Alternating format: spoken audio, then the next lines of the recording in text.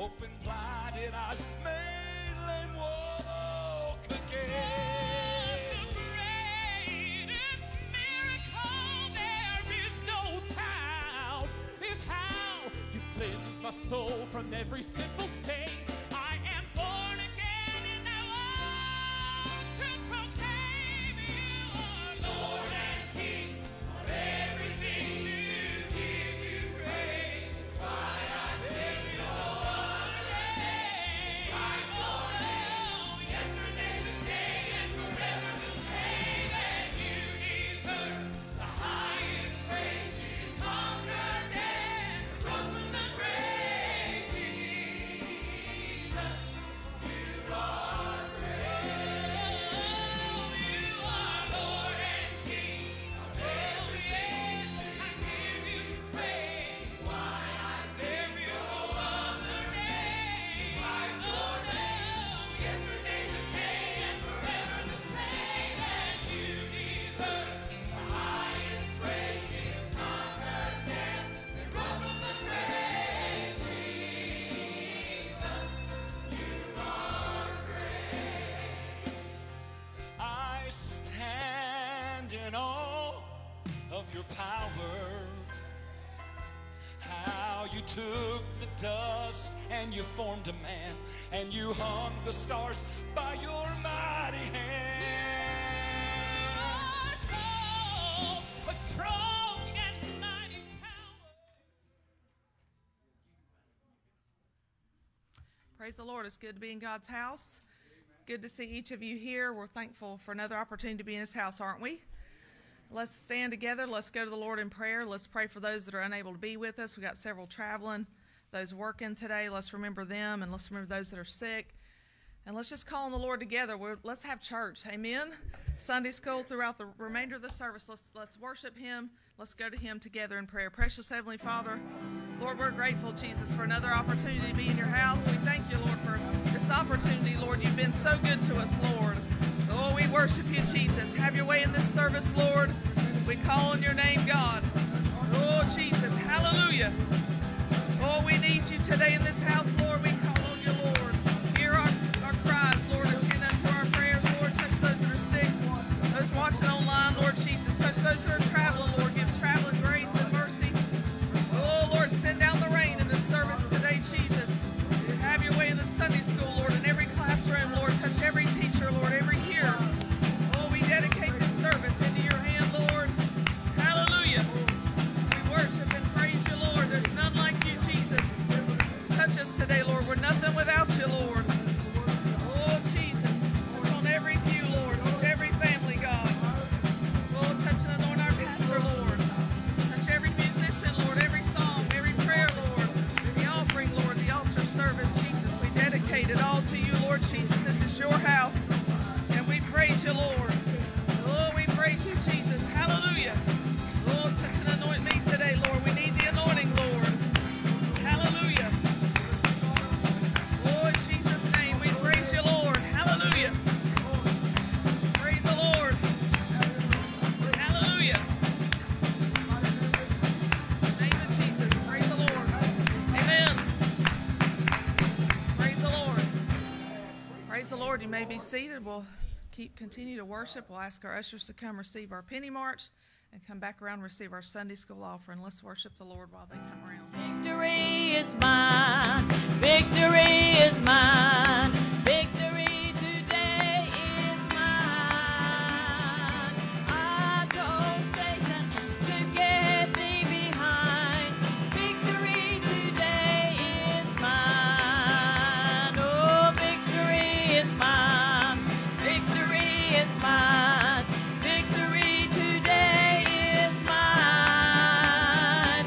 I told Satan to get thee behind. Victory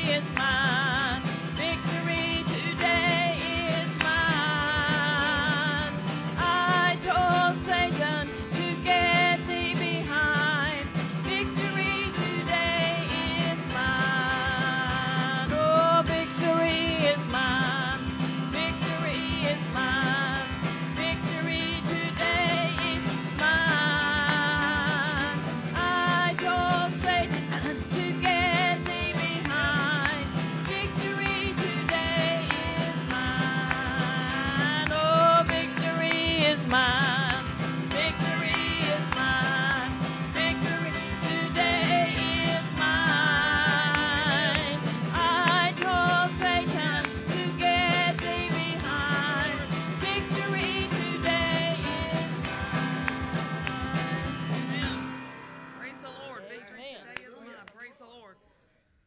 Teachers, you can take charge of your classes. Amen, amen.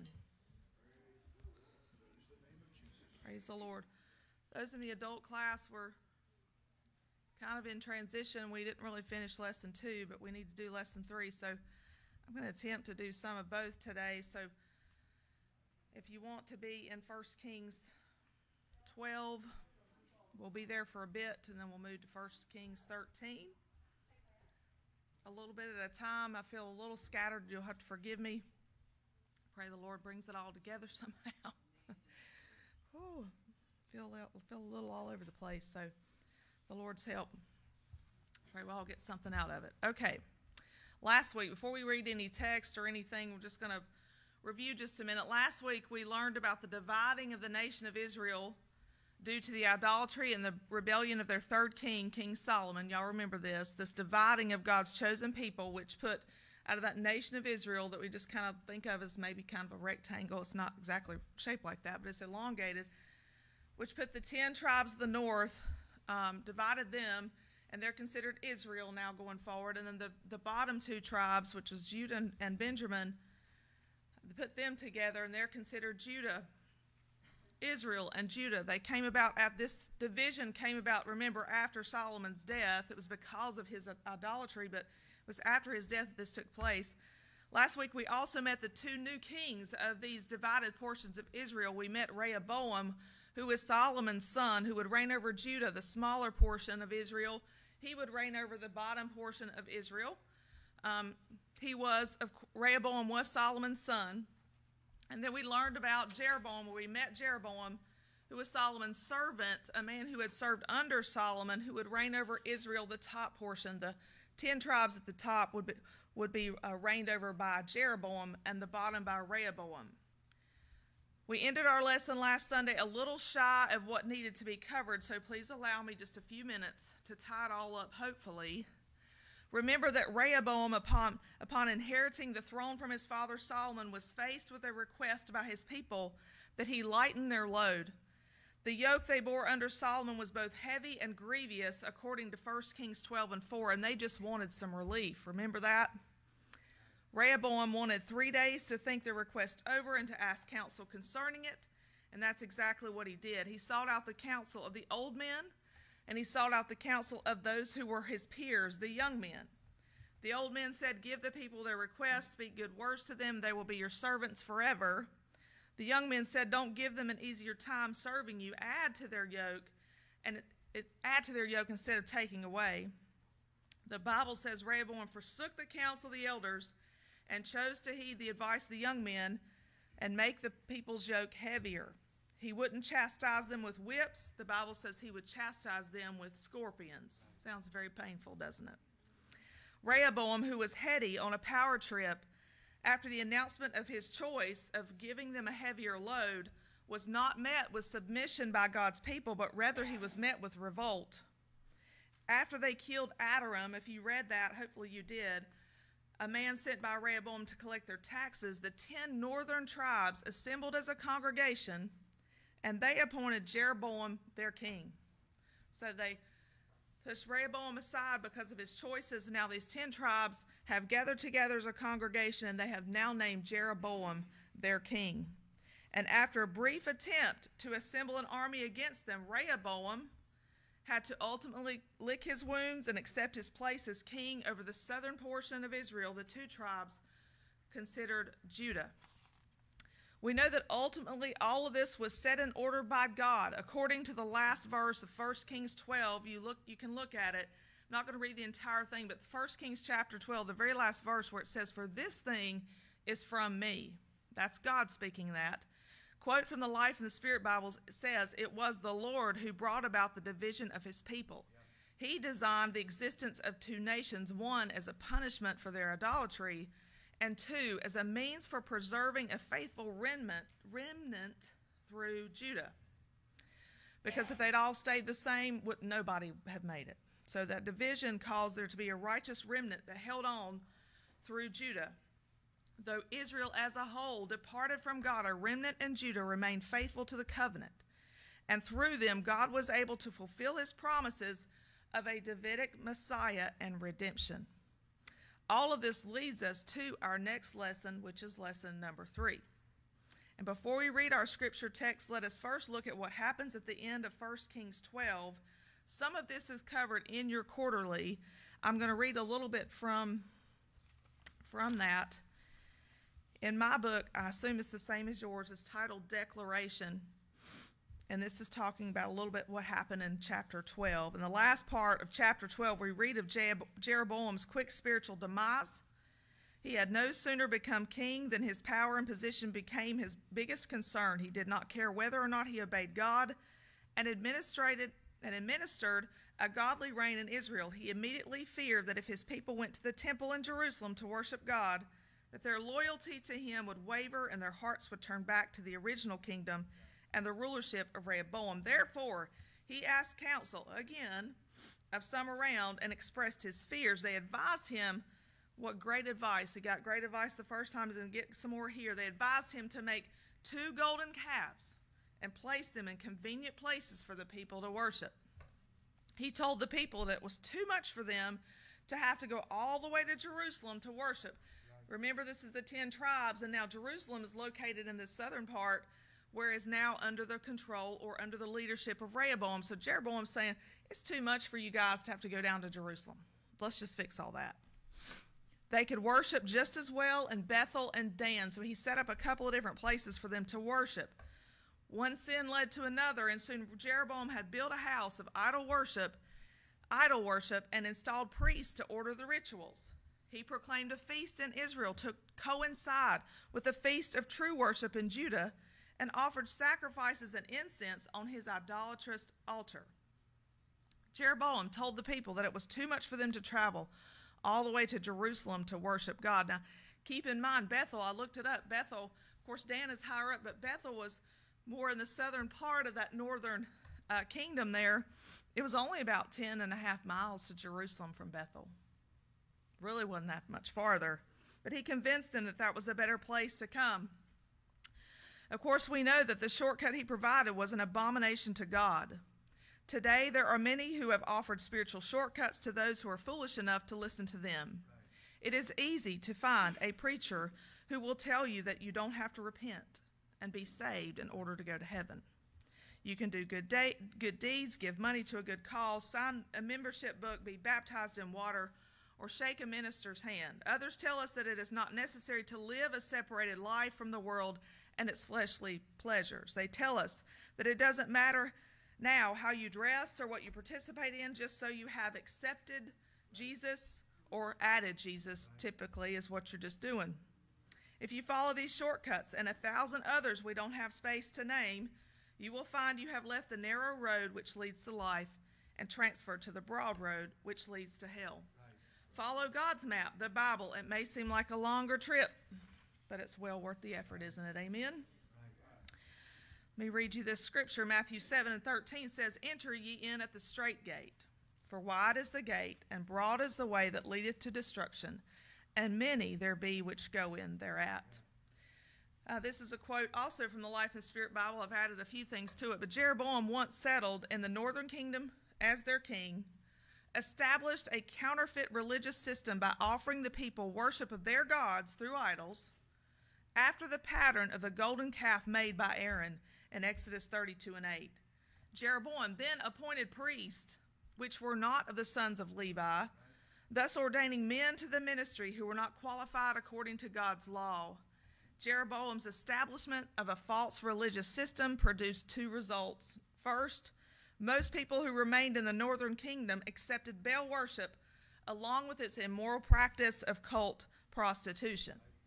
Number 2, the majority of the godly remnant that desired to remain loyal to God and his law, those that were in the northern kingdom that really had an inkling and wanted to serve the Lord, they suffered greatly as they had to leave their possessions, everything that they had, their inheritance, whatever they had there, they had to leave that and move to the southern kingdom in order to worship the Lord according to his original revelation and commandments.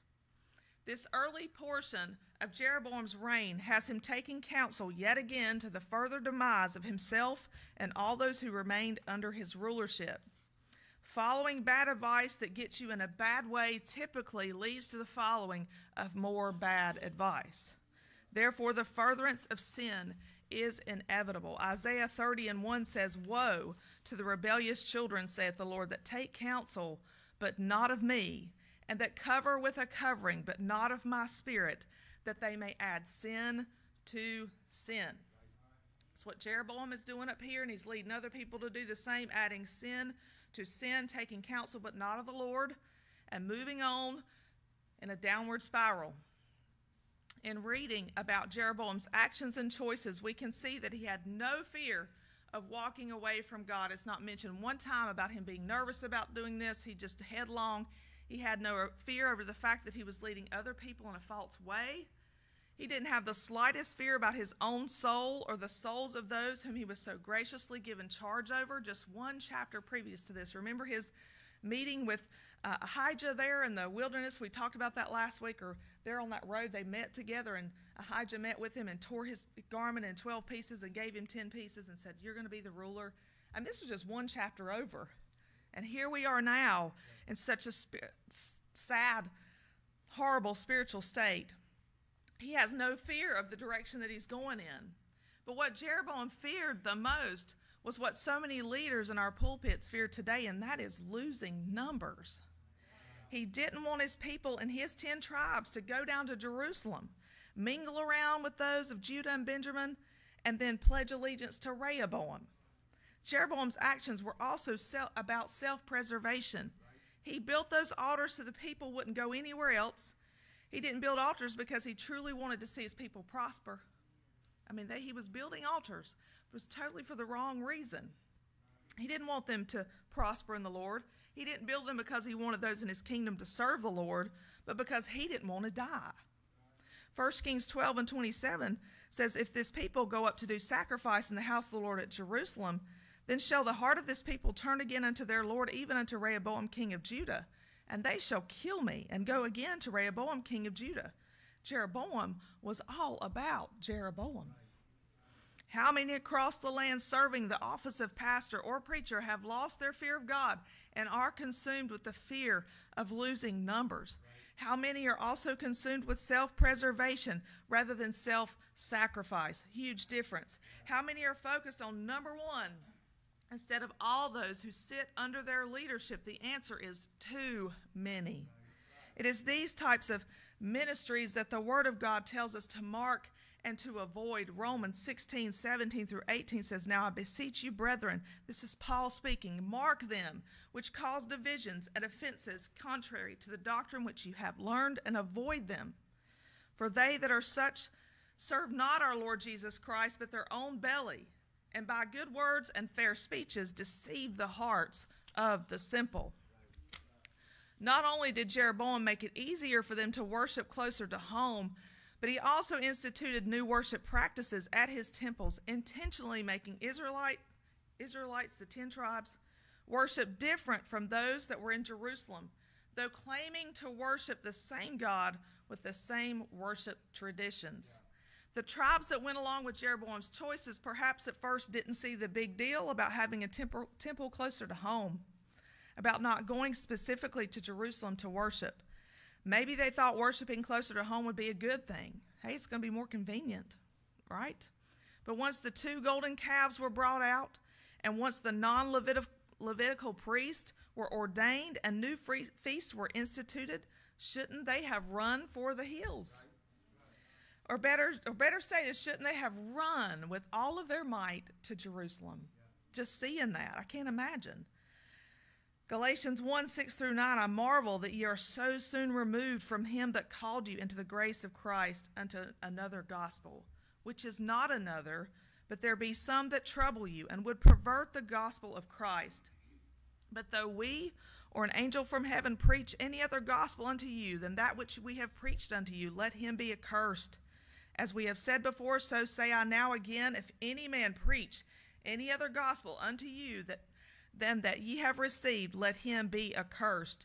Jeroboam clearly had another gospel to share, and I can't help but marvel at how these people who grew up going to Solomon's temple, who may have attended its very dedication, who used to worship at Solomon's temple, where the sacrifices were made and where the incense burned, where the priests were sanctified and holy Levites, where the ordinances of God and his commands were carried out on a daily basis, would be so quickly swallowed up into a false religious system just down the road and just across a few calendar pages. Here they are. But unfortunately, such things still happen today. A shallow experience in Jesus produces a wishy-washy, reed shaken in the wind heart that is easily tossed to and fro with every wind of doctrine. We see it all the time. Ephesians 4:14, that ye henceforth be no more children, tossed to and fro and carried about with every wind of doctrine by the sleight of men and cunning craftiness, whereby they lie in wait to deceive. They lie in wait to deceive. My goodness. Staying on our toes and on our knees, staying in his word, staying in his house are vital to our Christian walk and to our Christian survival. Living a separated life and being full of the Holy Ghost, these are the ingredients that will keep us from deception and false doctrine. Pastor has said it many times, when you bite into a bad apple, it doesn't take you 20 minutes to know it. You know it right away. And you know it right away because you have eaten plenty of good ones before. If you eat the good of the land, if you eat the right, cling to the right, live to the right, then the bad, when it is heard, read, or seen, will instantly cause a bad taste in your spirit. It's all happened to us before, right? That bad taste in your spirit with and by the Holy Ghost who dwells within. Colossians 2:6-10. As ye have therefore received Christ Jesus the Lord, so walk ye in him, rooted and built up in him, and established in the faith, as ye have been taught, abounding therein with thanksgiving. Beware lest any man spoil you through philosophy and vain deceit, after the tradition of men, after the rudiments of the world, and not after Christ. For in him dwelleth all the fullness of the Godhead bodily. Amen. And ye are complete in him, which is the head of the principality and power, of all principality and power. There were many in Jeroboam's day who fell hook, line, and sinker for this new way of worship, this new way of sacrifice, because they had no roots in the truth. Don't let any of us in this room or watching online be caught in such a trap. From this point, all of this is said so that we can witness what happened to Jeroboam in 1 Kings 13. We're going to just read 1-5. I'm going to read the full thing. I think in the quarterly, it skips a little bit, but I wanted to do it all. Hang on. Let's get to the right spot.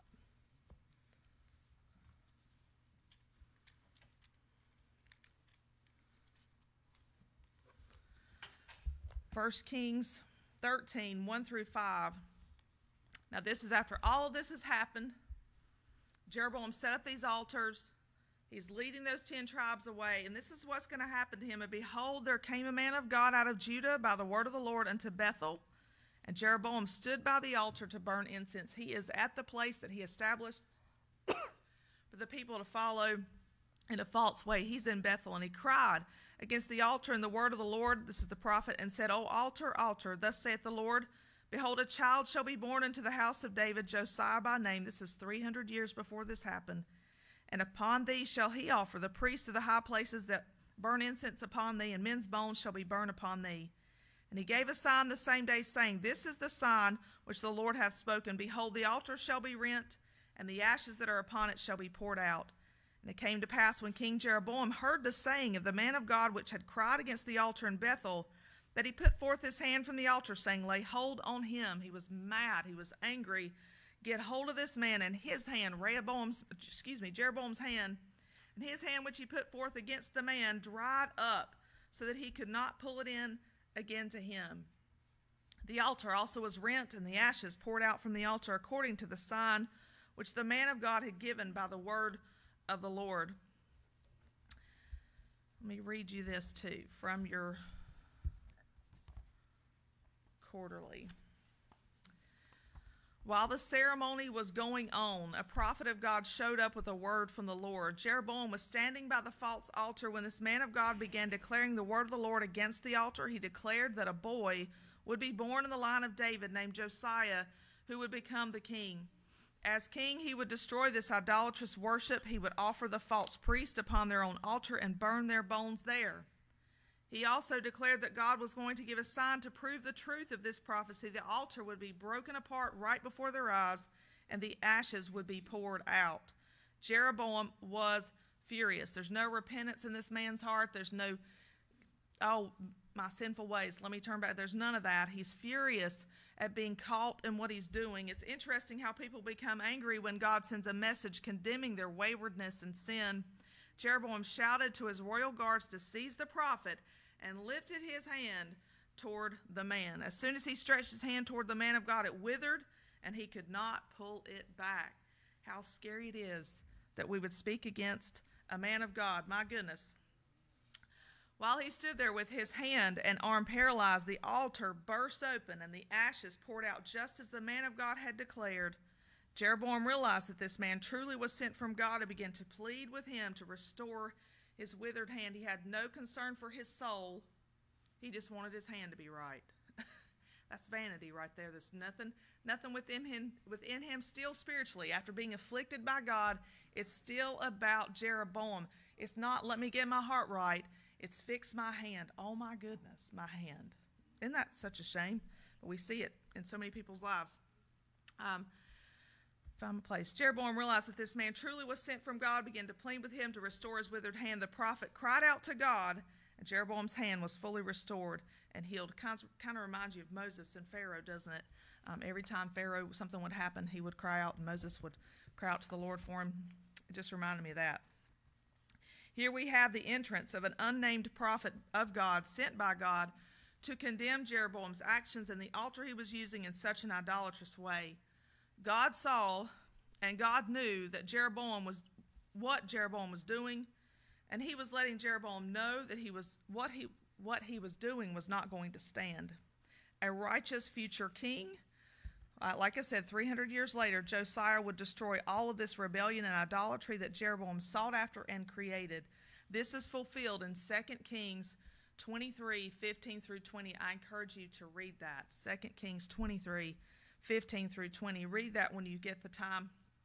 Amazing fulfillment of this prophecy.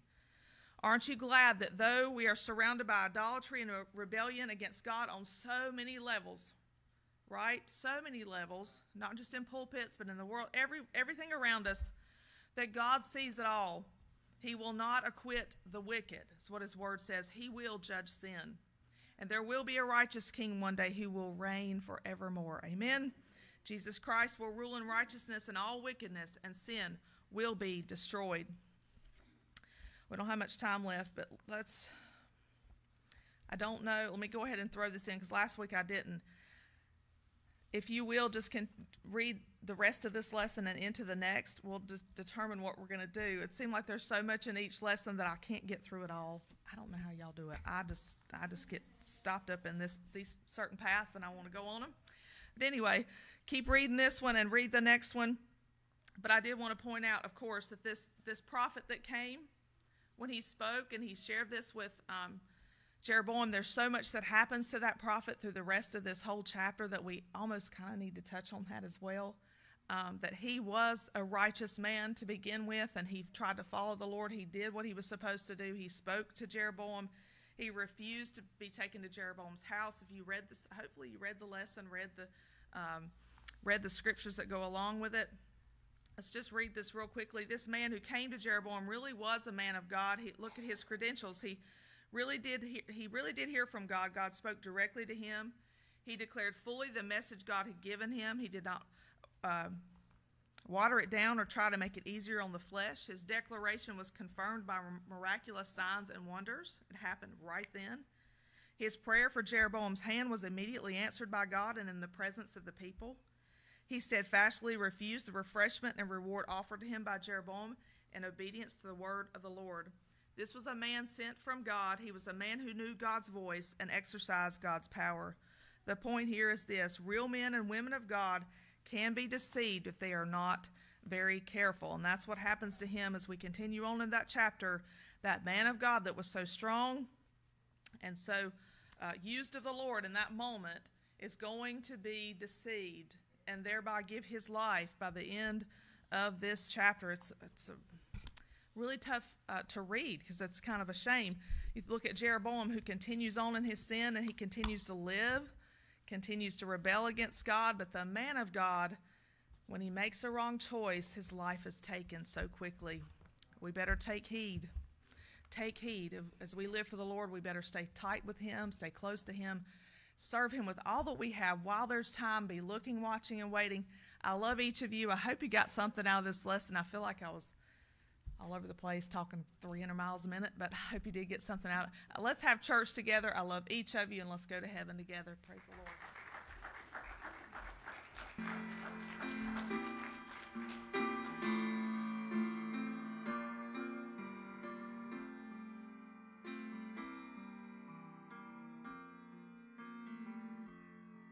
No one knew how alone I was feeling, and the emptiness I tried so hard to hide. Though I laughed and said my life was fine without you,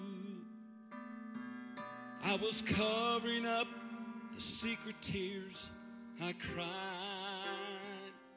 Then one day someone told me of your mercy and the love you showed on a hill called Calvary. There you died, purchased my redemption. When you broke sin's power and set my spirit free, I'm amazed that you love me. I'm amazed how you care. Through your precious blood I found pardon, and my sins are washed. They're all washed away. Oh, my sins are washed away. I'm amazed that you love me. I'm amazed how you care. Through your precious blood I found pardon, and my sins are washed. They're all washed away. Oh, my sins are washed away. Yes, it's true, there have been days when I failed you. Lord, you know the many times I've gone astray. But I've learned your love is stronger than my weakness, and your ear is open every time I pray. No one else has ever cared for me like you, Lord. Other friends can never be as close to me. I'm not afraid to face the problems of tomorrow, knowing you are everything I'll ever need. I'm amazed that you love me. I'm amazed how you care. Through your precious blood I found pardon, and my Good morning. Welcome, South Asheboro Church of God. So good to see you in God's house today. Good to have Brother Benny's nephew, Jacob Taylor, alias JT. Good to have him with us today. Yeah. Praise God. Thanks to all that came out yesterday for the youth service. I thank Brother Benny, Brother Eddie, Sister Donna for the job they did. We're investing in these youth when we do this. Praise God. We'll have Brother Eddie come on up here. We're going to be having him to lead us in prayer. We've got a lot to pray about. But, we've got a great, mighty, big God. He knows everything that we're going through, and he cares about us. He cares what concerns us, concerns him. Brother Eddie?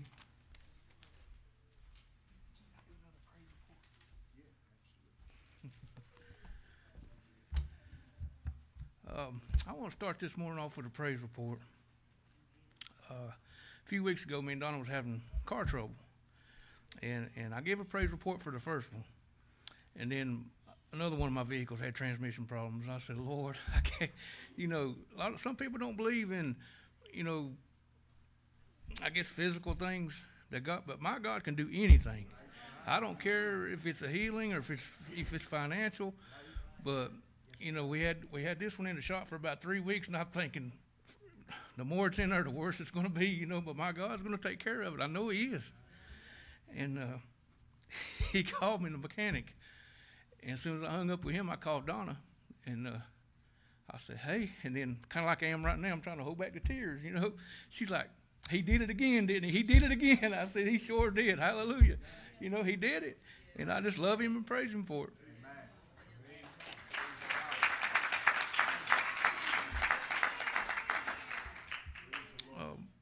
Let's continue to remember Brother Sister Ball and their family. Brother James and Brother Dean, Sister Sarah and her family, Sister Sarah, Sister Angela, Brother Benny, Sister Chastity, Charles Chisholm, Peggy Massey, Sister Sheila's mother, Christine, and her husband, Rick, and Heather Tackett, Jimmy Heiler, James Green, and Josiah. They all need a healing in their bodies. Let's pray for Lawson Ferguson and Sister Sarah's children. They need salvation. And also let's remember Sister Ball's daughter-in-law's mother passed away. So let's remember that family, that God will comfort them. Let's remember Brother Dylan and Branson and Andrea and little Oliver. They're all traveling. That we pray that God will give them traveling grace.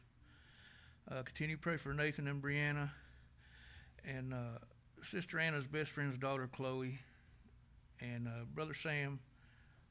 He's having back surgery on the 15th, and they all need prayer. And let's continue to pray for Aaron, that God will move in his situation. And remember the youth from our church, Haley, Harper, Aaron, Jalen, Selena, and Tyranny. And by uplifting the hands, does anybody have a special request? Okay, let's stand and go to the Lord in prayer. Precious Heavenly Father, God, we love you today, Lord. We love you and thank you, God, and we just praise you for everything you do, God. Lord, we know you are the God of many powers, God, who's healed and financially, Lord, spiritually, Lord. We just ask you, God, to just touch Brother and Sister Ball today, God, and touch their daughter-in-law's mother, family, God. Just comfort them, Lord, in this time. God, we just ask you to touch Brother Sam today, God. Just help him as he goes to have surgery on his back, God. Just be with him, Lord, and give him a quick recovery, God. Lord, we ask you to touch Sister Sheila's mother, Christine, God. Heal her body, Lord, and touch Rick tonight, God. God, we just ask you, Lord, to give him a healing, God, and show him how powerful you are, Lord, and above all, save his soul, God. I ask you just to come down, just convict him, Lord, and save him tonight, God. Lord, we ask you to touch Sister Angela tonight, God. Help her with her disease, Lord. Lord, she just needs a great healing from you, Lord. God, touch Sister Garen's brother James, God. Just give him a healing in his body, Lord. Touch our brother James, God. Heal him. Touch Brother Dean's back and his legs, God. And touch Sister Chastity, Lord, with her bronchitis, God. Lord, we just ask you, God, to touch Sister Darlene, Lord. And save her husband, Lawson, God. Just heal his body of his cancer today, Lord. Lord, we just ask you, God, to touch Sister Sandra, Lord. Just heal her, God. We ask you to keep Brother Branson and Sister Andrea, little Oliver safe, Lord. Give them traveling graces, God. And keep Brother Dylan safe, Lord, as he travels, Lord. Give him traveling grace, Lord. Lord, we just ask you, God, touch Brother Josiah this morning, God. Just touch his upset stomach, God. Just help him today, Lord. Lord, we just love you and give you all the honor and the glory and praise for, Lord. In Jesus' holy name I pray. Amen. Amen. Thank you, Lord.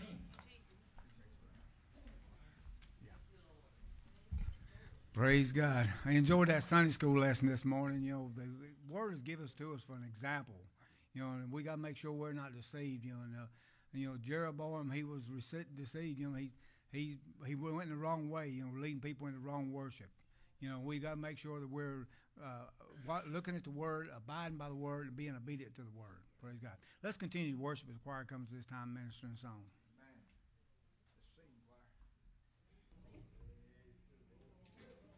Thank you, Jesus.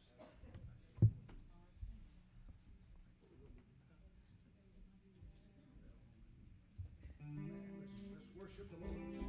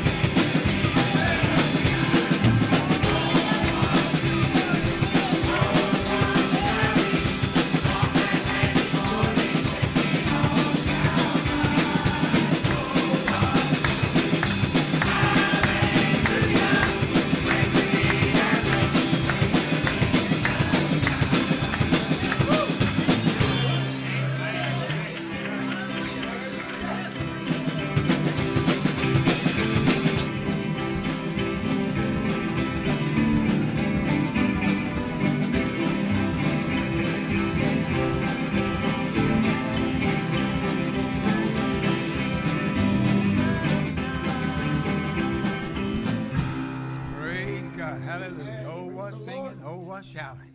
Hallelujah. When we make it to heaven, it's going to be singing and shouting. So if you're afraid of noises, you ain't going to feel comfortable there. Praise God. Hallelujah. Let's continue to worship and give and get our ushers to come receive our tithe and offering. Praise God. Hallelujah. Thank you, Jesus. Thank you, Lord. Thank you, Lord. Brother Matthew, would you pray with this time of worship? Praise your name,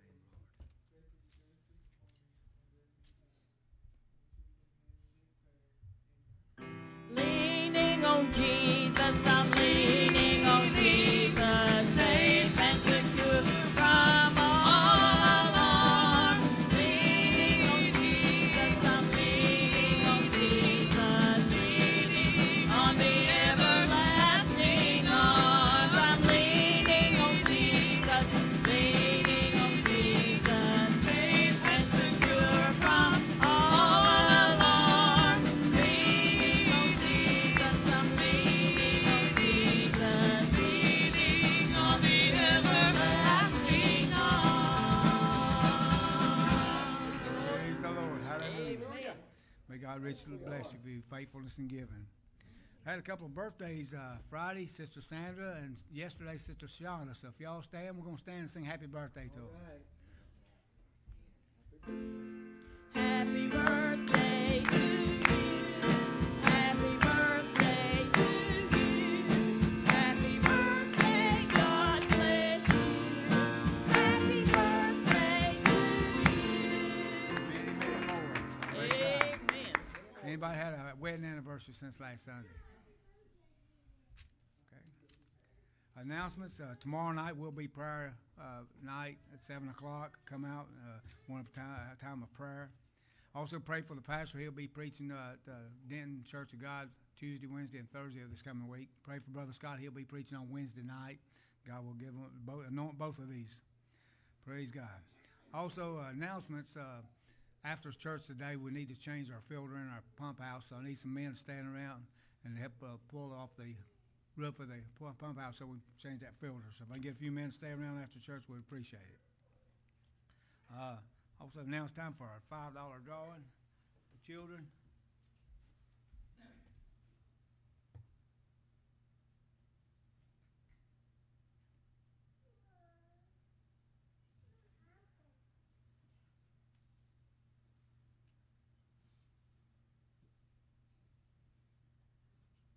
Chris.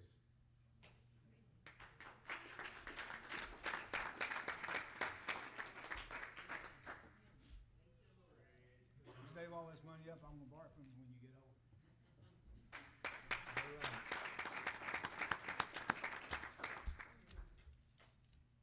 Search me, O God.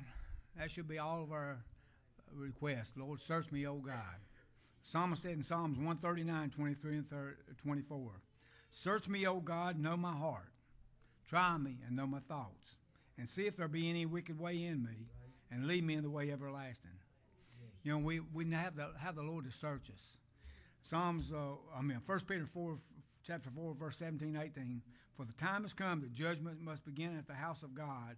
And if it first begin at us, what shall the end of them be that obey not the gospel of God? Right. And if the righteous scarcely be saved, where shall the ungodly and sinner appear?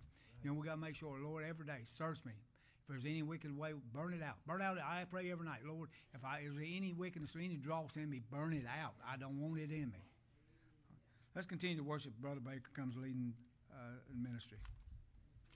Amen. Thank you, Lord.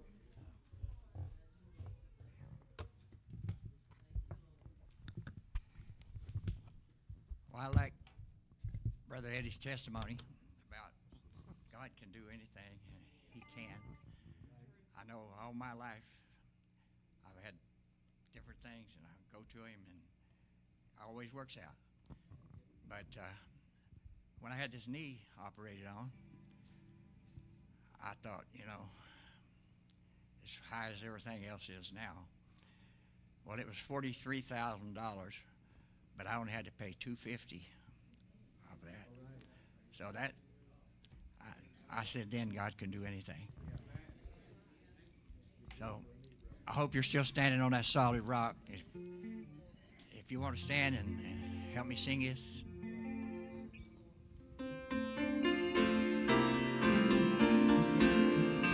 Through my disappointment, strife and discontentment, I cast my every care on the Lord. No matter what obsession, pain or depression, I'm standing on the solid rock. I'm standing on the rock of ages, safe from every storm. All the storms that rages, rich, but not from Satan's wages. I'm standing on that solid rock. Even though he's gone now, but I don't feel alone now. With trouble came the Spirit of the Lord, with His word to guide me, from temptation hide me, and I'm standing on the solid rock. I'm standing on the rock of ages, safe from every storm. All the storms that rages, rich in love I'm rich, but not from Satan's wages. I'm standing on that solid rock. Now I'm pressing onward, each step leads me homeward. I'm trusting in my Savior day by day.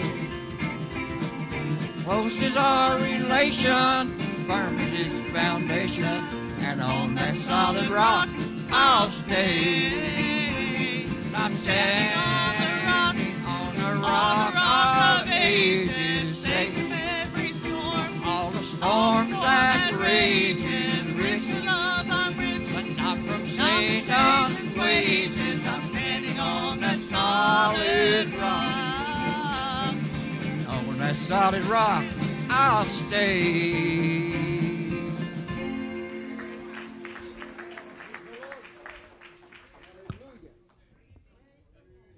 Praise God. If we'll stand on that solid rock, we'll not fail. We've got to have that sure foundation, Jesus Christ. Praise God. It's this time to turn the service to our pastor, Brother Shelton. Praise God.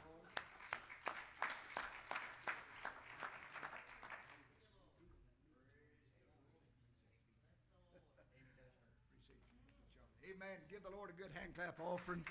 Praise on this beautiful Sunday morning. Do you realize how blessed we are to be able to be in the house of God? Amen. The Lord's been so good to us. I appreciate your faithfulness to be in the house of the Lord.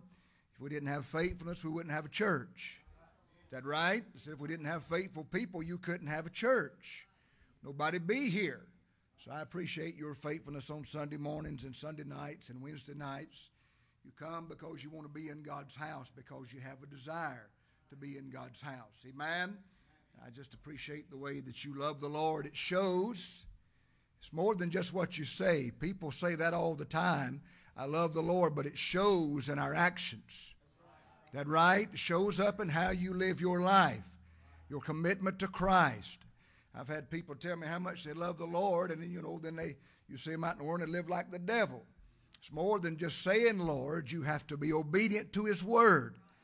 If you obey His word, that means you love Him. He said, if you love me, keep my commandments. That's the proof. That's the proof that you love God. You are obedient to His word. If you mess up, you get it right, you get up, you learn from that, and you keep on going forward. Don't go back and keep doing that again and again. You learn from that. That's how you gain experience. That's how you grow in Jesus Christ. Amen. We're glad to have my buddy. I met him yesterday, Jacob. And he's a friendly young man. Brother Benny called me after the view service. I was over here working, and he said, I got somebody I want you to meet. I went up, and we met, and he invited himself in, and we just went on a tour of the church. And he's just now he's 13 years old, and he's a good young man. I love him. Give him another hand for being with us this morning. He's a smart fella. And I thoroughly enjoyed meeting him. He's so happy and so friendly. And, some of you could take lessons from that. He's happy and friendly. Christians ought to be happy and friendly people. We ought not to be grumpy and moody and mean and ill-spirited. We ought to be happy people. Happy is that people whose God is their Lord. When I went home and told Sis Shelton, I said, I met Jacob today. He's a nice young man. Amen. Jacob, we're glad to have you with us today. Hope he'll be able to come back and be with us again. If you have your Bibles this morning, 2 Thessalonians chapter 2. If you missed the service on Wednesday night, Brother Zach preached his first message, and he done a wonderful job. He was nervous, and I'm glad he was nervous. I was talking to a preacher friend yesterday, I believe it was. Yeah, it was yesterday. And I said, any preacher that gets up to handle this and is not scared to death and is not nervous, you need to sit down. You may not be nervous about getting up in front of people. You can learn how to do that in time. But when it comes to handling this book, every man of God ought to be nervous and scared about handling this, that you want to handle it the right way. I tell the Lord, God, don't let me say anything more, anything less than what you want me to say. Don't let me exaggerate anything. Let me tell the truth and speak it the right way by your word. Amen. We're going to give an account for how we handle this word. We'll give an account for how we live by it, but preachers are going to give an account by how we handle it and how we preach it. And there's a lot of Jeroboams today. You better watch out. I said there's a lot of Jeroboams today saying it's too far to go to Jerusalem. It's too much of a sacrifice to do that anymore. You better beware of the Jeroboams today. Amen. 2 Thessalonians chapter 2, reading verse 7. The Bible says, for the mystery of iniquity doth already work. Why don't we get so surprised when we see what's taking place in this world? The Apostle Paul said it was working in his day. The mystery of iniquity doth already work. Only he who now letteth will let, until he be taken out of the way. Now there's been a lot of speculation about what he's talking about here. Who is that he until he's taken out of the way? Well, I personally believe it's the Holy Ghost. I believe in the tribulation, the Holy Ghost is going to withdraw, going to step back. But I also believe it represents the church. The church is going to be taken out of the way. The church is going to be taken out of this world when that tribulation happens on this earth. Somebody said, well, I believe the church is going to go through the tribulation. Well, if you want to, you can stay around here. But I'm going when that trumpet sounds. God said we're going to be saved from the wrath which is to come. He's talking about the tribulation there. We're going to be caught up out of this old world, and we're going to be with Jesus while all hell's being unleashed upon this world. Can you say amen? I want to go when the trumpet sounds. Father, thank you. We're so glad to be in your house this morning. I've already felt your touch. I know that you're here, Lord. I pray over this congregation. I pray over every heart and soul. Lord, I've already prayed over them. I've already told you, you know who's going to be here. You know who's not going to be here, Lord, and you know what we need this morning. I ask you, God, that you'll help me for the next little while. Let me preach this word, God. I pray you'll anoint me. I pray, Lord, that word will not return void. Let it find its place in hearts today. As we've already asked, let there be strong conviction in this house today. Let blinded eyes be open. I'm talking about spiritual eyes that are blinded, God. Let them be open this morning. Let deaf ears be open today spiritually. And I pray that our hearts that are hard will be softened and tender and receive the word of God, and we'll be changed in this house. Touch those here, touch those watching online, Lord. And as always, God, I can't do anything without you. I sure need your help standing here behind this sacred desk this morning. Lay your hand on us. Lay your hand on this congregation. Let there be a pull, a strong wooing from that pew to these altars today. And Father, we'll bless you and love you and honor you for it all. In Jesus' name we pray. Everybody said amen. Would you shake somebody's hand and tell them you're glad to see him in God's house this morning? Hallelujah to God. Praise the Lord.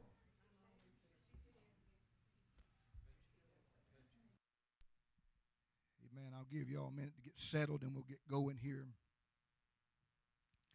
I want our focus to be on the Word of God this morning. This is what will save you. This is what will help you and keep you. This is what will get you to heaven. We sit in front of that TV and we don't even blink at times. Then we go to church and we're distracted by all kinds of things. We don't pay attention to the Word of God. This is what will keep you when the world's on fire. This is what will keep you when sin's trying to come against you and tempt you. David said, I'll hide your word in my heart that I won't sin against you. This is what will keep you when you don't know how you're going to go any further. But the Word of God will be steady in your life and keep you sure in Jesus Christ. Can you say amen? We look around this world today and we see everything that's transpiring. We see the moral decline in our nation. This is not something new. Our nation, as long as they've been going away from God, we have been morally declining. We have been spiritually declining. We see the war taking place in Israel right now. I'm going to tell you, if there's nothing else that causes your attention to be stirred, you better be stirred when you see what's taking place over there in the Middle East, and especially with that nation, Israel. We see a falling away from the faith. I don't want to linger here, but I've watched people that I never ever believed would have compromised. And are so blind to it, it don't matter what you tell them, they'll make an enemy out of you. We're living in a lukewarm church age. Is that right? Go to most of our modern-day Pentecostal churches. I'll stay in the Pentecostal ranks. That's what we are. Go to most of them, and you find altars that are dry. People that sit lifeless on pews. Sermons that are cold and lifeless and dead and dry. And the Son of God, the Son of Man, is wounded in the house of his friends. We see the perversion of this day. There is no blushing today in this country. People don't blush anymore. It doesn't matter. They don't hang their head in shame. They openly and outright sin and dare you to challenge them. But we see all these things, and I don't know why we as the church, we look and we're surprised by what's taking place. How can these things be going on? Well, the Bible tells us that everything is happening just like God's Word said that it would. Everything that's taking place, God said, it's going to be this way. This thing is narrowing down. God is still in control. I've been praying for the nation of Israel. I pray for Israel every single day. And I tell the Lord, God, you're in control of all of this. You know exactly what's going on. You know more about it than I do, so I'm just going to put my trust in you. What we do know from all of this taking place is that the church ought to look up. Rather than looking down, we ought to look up, because the Lord is coming soon and very soon. The church is soon to leave this old world. Can you say praise the Lord? I want to preach to you this morning from this thought: when the church is taken away. When the church is taken away. The Bible teaches us both in the Old Testament and in the New Testament, they declare to us that Jesus Christ shall return soon. The Old Testament alone has more than 1,500 references to the coming of Jesus Christ, while the New Testament contains 318 references about the Lord coming again. We know that this is the blessed hope of the church. You know, sometimes the church, we live like we're going to be on this earth forever. But the church is not going to live here forever. The church is going to leave this old world. We're in this world, but we're not of this world. We're like Abraham. We're going to have church here today. We're like Abraham. We're looking for a city that has foundation, whose builder and maker is the Lord. We don't need to get settled in this life. We don't need to drive our stakes deep in this old world. The Bible tells us Jesus is coming soon. This is the hope as the bride of the Lord. We're looking for that rapture to take place. We're listening for the sound of a trumpet. We're listening from a shout from heaven. And then in the moment and the twinkling of an eye, we're going to be changed. And we're going to forever be with the Lord. This is our hope. this is not your hope today, you need to make your way to these altars at the conclusion of this message and make that your hope before you leave this house. This is our hope. But we also realize, according to the Bible, that only a small segment of this world is looking forward to this great event with great anticipation. Again, this should not surprise us as the church. The Bible tells us it's going to be this way.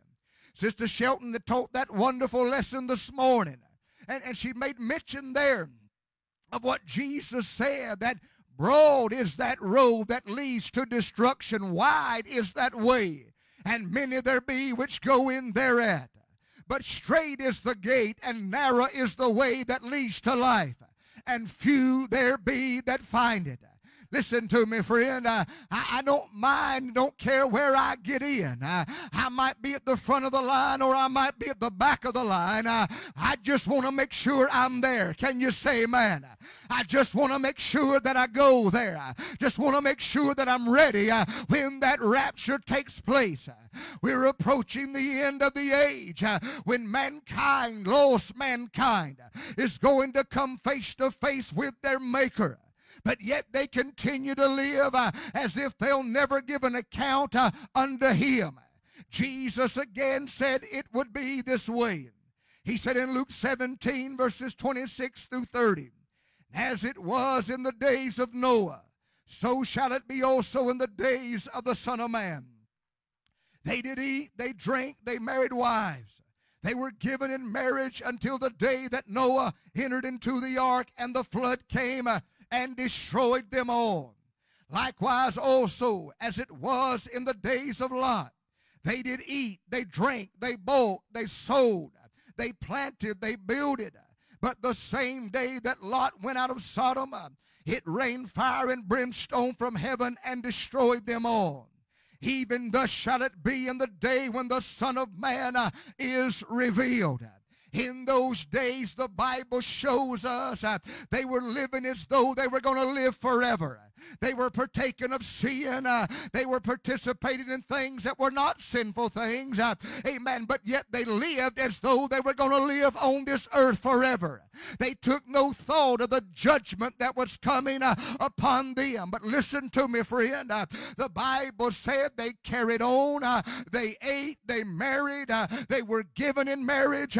They bought. They sold. They planted. They built as though they had plenty of time, as though they would always have another day until it was too late.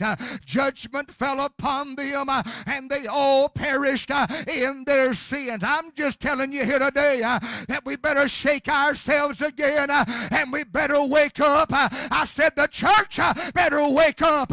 Jesus is going to come and we're going to be leaving this world in the moment and the twinkling of an eye. Somebody raise your hands and give Him praise today. I do feel the Holy Ghost here.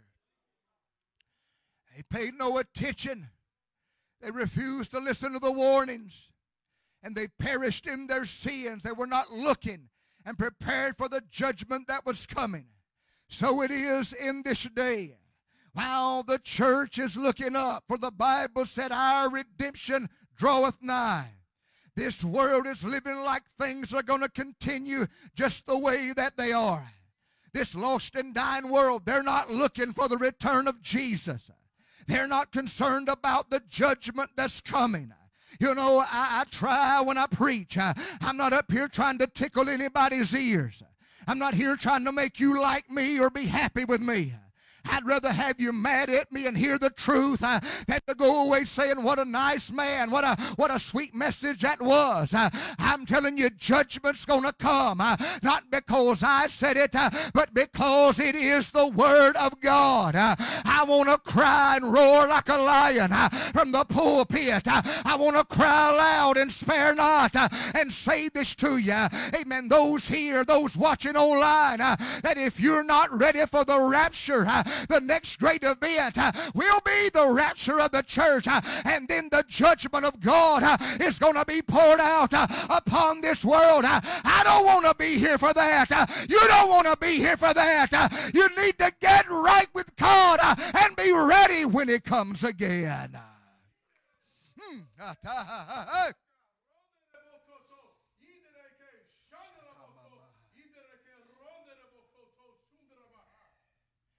I'm trying to stir your heart with my word. I'm trying to open your eyes. I've called for you. I've knocked at your heart's door, but yet you continue to ignore me, saith the Lord. Again today, I'm calling you. I'm drawing you. I'm knocking and hoping that you will open your heart to me. Judgment will come, just as I say, saith the Lord. You must be ready for it, and today you can be. If you will respond to me and to my word and to my love, I will change your life. I will change your eternity, saith the Lord. Put your hands in honor of the Holy Ghost in this house. Come on, church. Thank Him and praise Him this morning.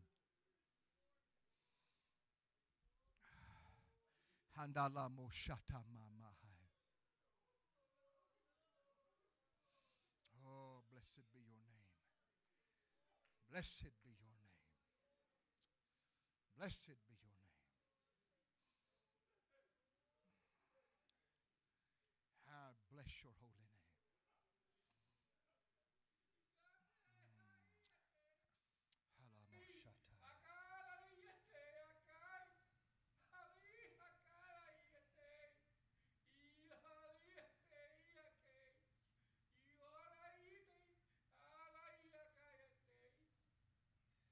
I will not receive your religious form, saith the Lord. I will not accept your religion, but you must come to me and be born again. You must be washed by the blood of my Son. Your heart must be changed for me to receive you, saith the Lord. Honor the Holy Ghost, saints.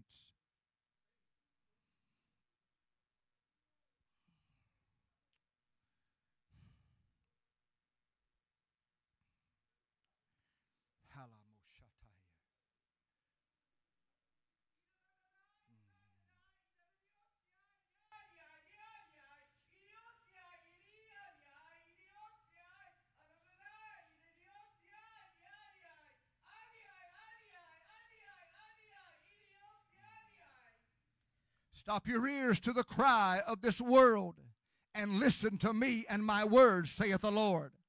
It is my voice that you're hearing. It is my voice that's speaking to your heart right now. Come to me, saith the Lord. I will save you. I will redeem you. I will make a change in you that you cannot make in yourself, saith the Lord. Raise your hands and love Him and thank Him.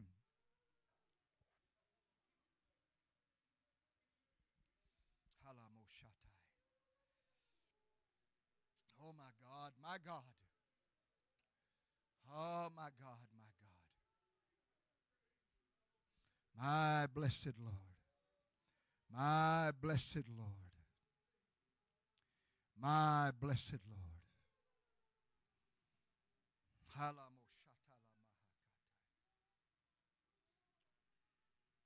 blessed Lord.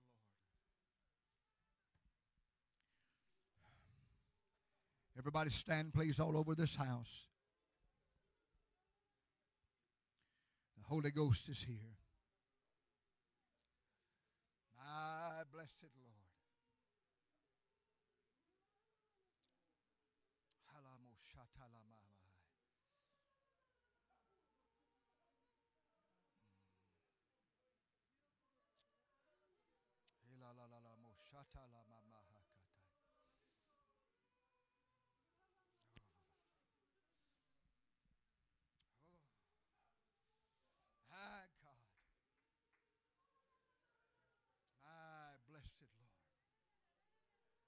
My blessed Lord.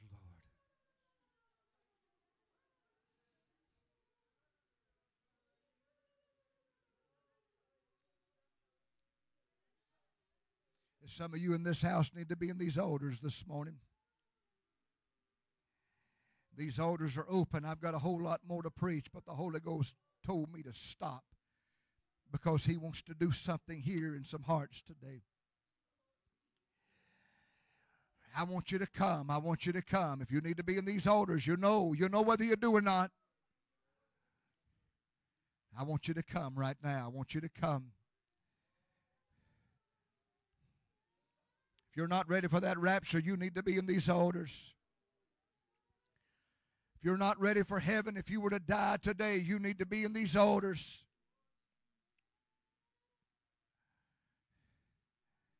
There's things that separate between you and your God. There's sin in your life. You need to be in these altars. If you're not faithful to God, you need to be in these altars. If you're not committed to the Lord, you need to be in these altars. If you don't love Him like you used to, you need to be in these altars today. Oh my God. Hakata mamahai. Shatala mohutaya. Blessed God.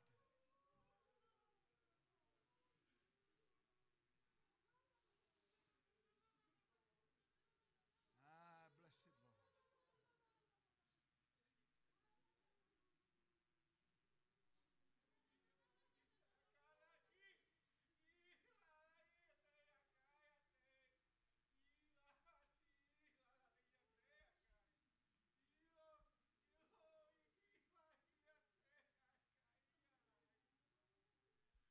Don't stop your ears to me.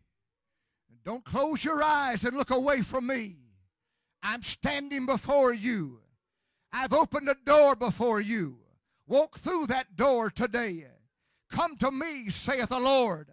Open your eyes to me and look upon me.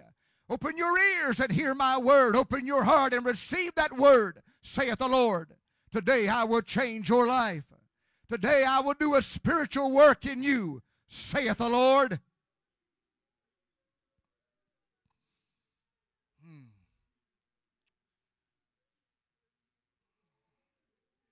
Hallelujah.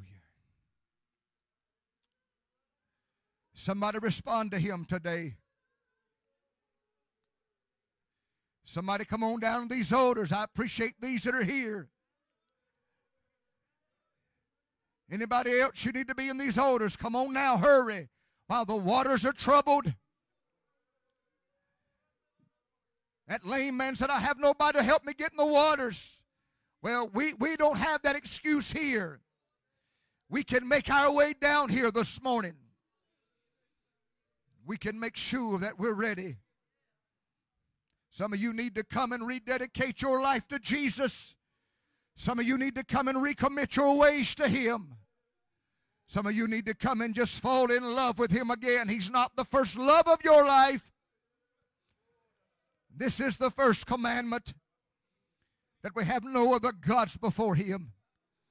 Woo! Shatamamahai. Hey, hey, hey, hey. Huta. Shatamahai. Oh, my God.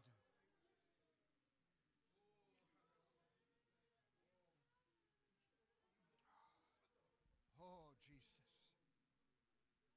Oh, Jesus, Jesus, Jesus.